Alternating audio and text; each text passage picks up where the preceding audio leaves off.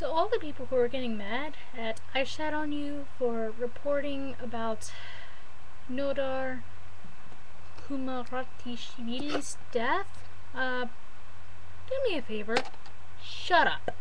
He was simply reporting on the death of a young Olympian who, yes, died on an Olympic course doing what he loved. Death is tragic. It's not funny.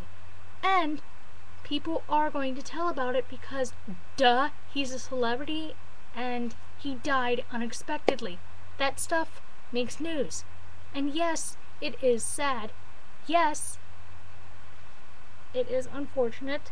And guess what? It's especially sad when someone dies young. That was Shat's point.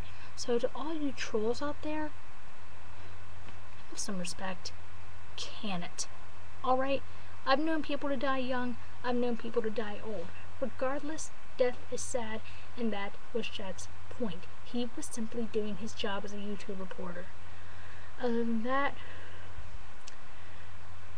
rest in peace, sir, and I'll be praying for you and your family.